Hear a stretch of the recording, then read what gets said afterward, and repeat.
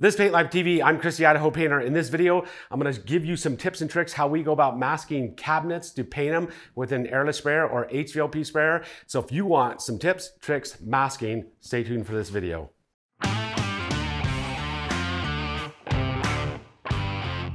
All right, now we've got our cabinet right here. I'm going to give you some tips or tricks, what tape I use, the mask I use and stuff like that, how we go about paint or masking these cabinets off to keep overspray out of the inside. How do you keep overspray off your cabinet or your appliances, off your floor, and everything else you don't want paint on. We're going to be spraying with an HVLP and an airless sprayer. We're going to talk about the differences between those after this video, but this is all about masking, and so we're going to show you how we mask off where the drawers go on the face frames, where a door goes on a face frame, even a drawer front that can't come off of a drawer. We're going to show you that. What I typically mask when I'm doing cabinets, I'm going to use either a production tape. I like frog tape, orange production grade tape, or I like frog tape, production grade blue tape, and these two tapes are excellent for masking. This one can stay on a lot longer. If you're gonna be masking your cabinets and leaving your tape on, this is gonna be able to stay on there significantly longer, and it'll come off a lot easier than a production tape. So if you're gonna be leaving it on more than 3 days, don't use an orange production tape. This is a 3-day release tape. So I'm gonna get ready here. We do have delicate surface tape from Frog Tape. I'm not gonna be using that on this job. We also do use orange tape if we want to keep any bleeding off of floors and stuff. The blue tape comes packaged in multi-packs, doesn't have individual packing, so it's a little less expensive than your green tape with premium paper, but they both have paint block technology on the edge that swells up and doesn't allow anything liquid to bleed underneath the tape. But now we'll start on, and I'm going to give you some tips and tricks masking the boxes right here, the face frames. And when I'm masking the face frames, I'm always using a 1.5" tape or larger. You can use larger, but then it's going to cost significantly more money. There's a big savings in tape if you can use 1.5" or smaller tape. If you haven't subscribed to our channel, don't forget, hit the subscribe button, hit the notification bell. That way you get notified every time we come out with a new video. It's free, simple, and easy to do. It's never costed you a dime in 12 years, and it will never cost you a dime in the future. It's just a simple way to help support our channel. Hit the subscribe button, hit the notification bell, and you'll be subscribed.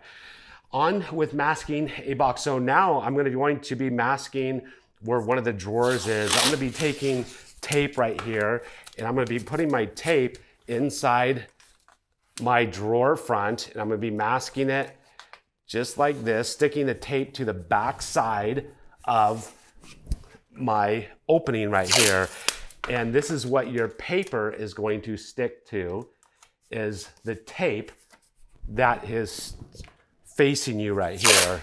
So it's going to be tearing off links, approximate links, stick it behind. Now I actually have the luxury of, working with a cabinet I could reach over the top of right here, because this is a cabinet we pulled out of a bathroom that we're doing a remodel on, and cabinet makeover remodel. We're taking a oak cabinet, and $25 oak cabinet, and turning it into a $500 oak cabinet. So it's going to look just like that. So I'm going to do that with all my openings. And once again, I can use blue.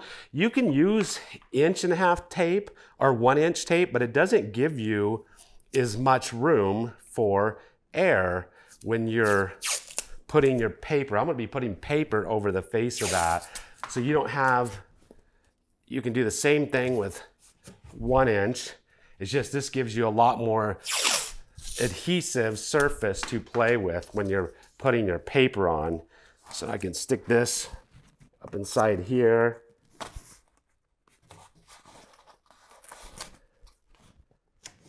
Because you want to make sure you have enough on the backing, so when you push on that, or when you're spraying, it doesn't push your paper tape off. All right, I'm going to start masking the drawer guide that has, or the drawer front that has a guide on it. So I'm going to put masking right over the face of this guide right here so I don't get any overspray on the roller itself. Now I can put my masking behind there. And once you've done this long enough, you'll get pretty fast at doing it. So when I get to the bottom down here, I'm going to mask along my edge right here. I don't want anything bleeding onto my surface right here of the cabinet. So I'm gonna mask that nice and tight to make sure we get a nice crisp line there. All right, so I got to all my face frames all masked for my drawer fronts right now. Now I'm gonna take and cover them with paper. I'm gonna use paper to cover it up. Show you how go about doing that.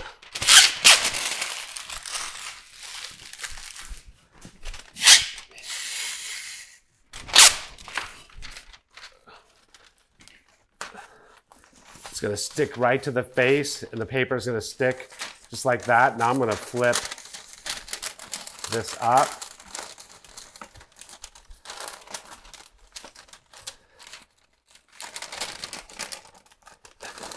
And that'll stick just like that to my face. Now I can fill it in. I can use, if I want to use production tape, I can take and fill it in with production tape. If I'm really conscious about trying to save money, I can just use, 1-inch production tape.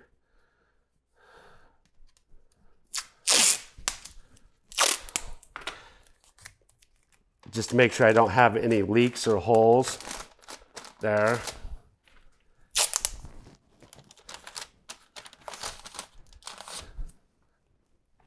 You can even switch out to blue, put production tape on this portion of it and just use 1-inch to save yourself some money. When you start masking off a lot of boxes, it could save you a little bit of money. Just take your time, measure it out, don't get too far.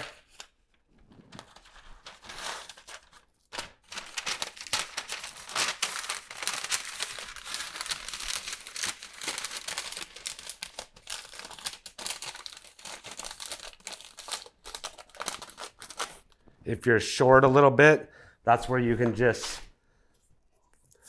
put a piece of tape that'll stick to the face of that adhesive and cover that leak. Same right here, that would be a leak right there. Easy to fill that in, just like that. Come down to the bottom where we got our masking line along the bottom.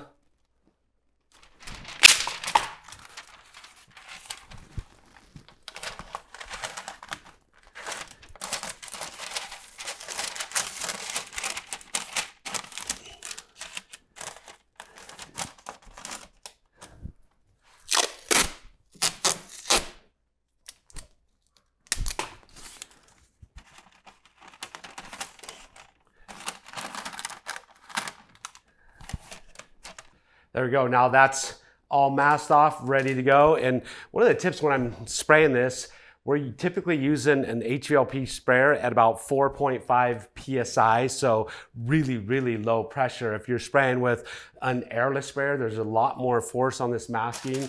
You definitely want to make sure it's pretty tight. And if you're using an air sprayer, if there's any leaks, it's going to throw way more paint inside there. So you definitely want to make sure your masking is really tight and leak proof if you're spraying with an airless sprayer. And try to spray at the lowest PSI you can if you're using an airless sprayer, so you're not putting so much force on your masking. All right, now I'm going to show you how we mask typically where the doors are, because they're significantly taller and our paper won't reach that gap, and we don't want to have to put masking in the middle, which makes kind of a weak spot. So we mask with plastic, and I'm going to show you how to do that with plastic. All right, now I'm going to mask off my opening. I'm going to start by just putting my masking down on the bottom and masking off the white melamine here first, because I don't want any paint bleeding onto my white melamine. Throw a piece of masking down there first.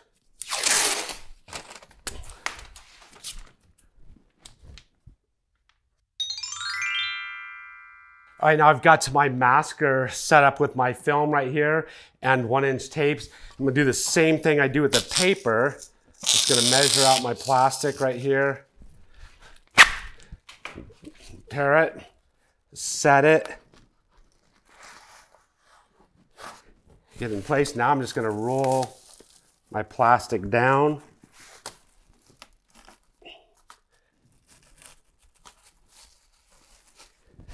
Tack it to your adhesive.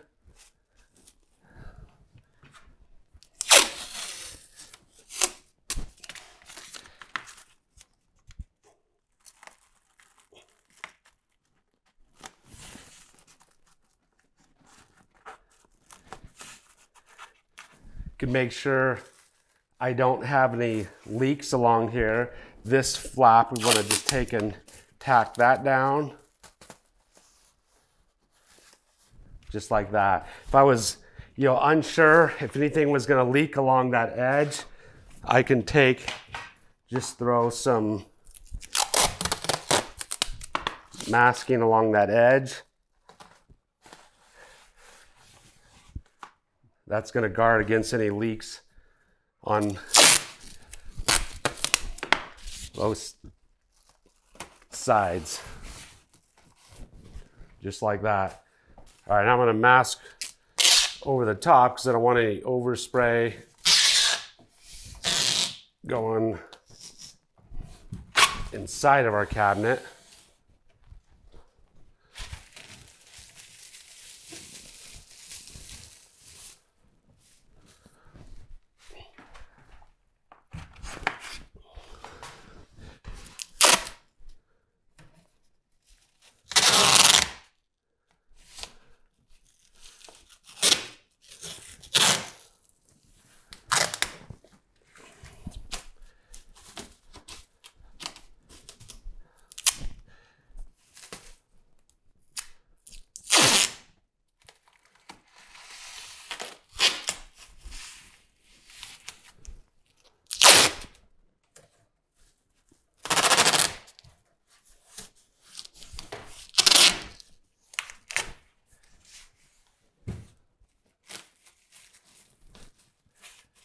There we go. We're going to be spraying the sides of it, and now we're good to go.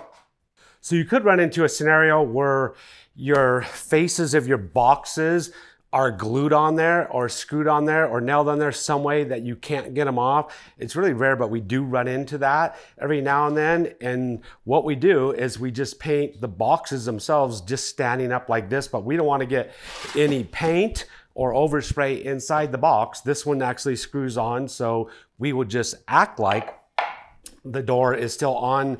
All right, now in order to mask this box, I'm just going to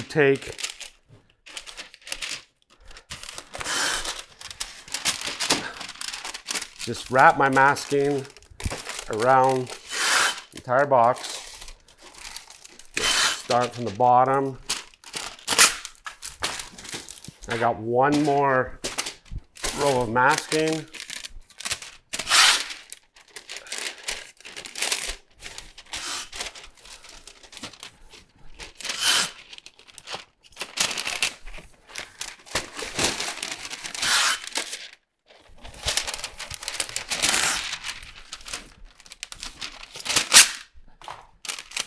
Like this. Now that box would be standing up just like this. The door front would be on this box. And now I can spray this box right here just like that. And all the overspray is going to carry down. This thing overlapping like this, you're not going to get any overspray inside your box. If you were spraying the back sides of these doors, you would flip this over. You would spray the back side first right here. Let that set up. Flip it over. Now you spray the top and the front, and you're not going to get any overspray over. That's what it looks like spraying the drawers, the boxes, if the fronts do not come off. So now if this cabinet, if these were cabinets inside of a kitchen, we're also going to be masking the floor off. I do have floor shell. We do use X-board is probably the most common covering we put down on floors to protect the floors because nothing will absorb through it. It's actually waterproof, and we'll run our X-board up to our kick plate, and then we'll typically mask it with blue frog tape because we don't want anything bleeding underneath that. And we can show you some B-roll of a job that we've done recently with that. So we'd be masking off the floors, wrapping blue frog tape all the way around. And if you're using lacquers, the blue frog tape or green frog tape will have a tendency to curl up when you spray it. If you're spraying multiple coats, every time you spray another coat, you want to take and run your fingers over that masking because it does curl up. So you want to push it back down right before you spray. So a mask, use frog tape. You don't want to use production tape. The frog tape blue and the frog tape green have the paint block technology that swells up, that doesn't allow anything to bleed underneath. So you don't want to get any bleeding underneath on hardwood floors or tile or anything like that. So you don't want to use your production tape on the floor. And you also don't want to peel up your flooring, the coating on the floor and stuff like that if it's hardwood. So you don't want to ever put production tape on a hardwood floor. Now, you may also run into some appliances that need to be masked off because you can't remove them. We typically like to remove the appliances. Sometimes you cannot. So we'll mask those appliances off in place, like a dishwasher, a refrigerator, a microwave. Usually we won't remove those. So you might run into a scenario like that. We'll show you what it looks like to mask around a refrigerator. We use plastic, covered up with plastic, and get it in there, as deep as we can, like on a refrigerator. Open the door on a dishwasher and mask, inside as deep as we can in those cabinets. It's always best to remove appliances if you can. There are scenarios you're going to run into here and there where you just cannot, or there's way too much liability, removing them from scratching floors, tearing vinyl, stuff like that. Or even we've run into pulling refrigerators out and the ice makers begin leaking, and that's a big liability moving a refrigerator out. We typically ask for the clients or customers to have those appliances removed prior to us getting there to doing the cabinet job. If you got any questions or comments, about how we go about masking the products we're using, just leave it in the comments section below. We'll try to answer those questions. The masking process usually goes fairly fast. Once you learn how to do a few boxes, it's going to go fairly quick. It does look like it would take you an eternity to do a whole kitchen, but to mask off a whole kitchen, I can mask off an average sized kitchen by myself in probably about an hour and a half is all it's going to take, to do all the masking of all the boxes and everything. It's a very simple process. You definitely want to have a masker. This is an essential tool. You definitely want to use frog tape so you don't get any bleeding. You definitely want to use a tape that can stay on there for multiple days, and that's going to come off really easy when you want it to come off, like a 21-day release tape, so versus a 3-day release production tape. If you haven't subscribed to our channel, don't forget, hit the subscribe button, hit the notification bell. We've got this whole cabinet series we're working on. If you want to see the painting process of this, how we go about painting it, I'm going to talk about products, what we're going to be using on this cabinet. I think I'm going to be testing out Benjamin Moore Advanced for the first time ever. If you want to see that, does it spray out of an HVLP sprayer? Does it spray out of an Airless sprayer? Well, we're going to put it to the test. So stay tuned for that. Hit the subscribe button, hit the notification bell. We'll see you on the next video. Out.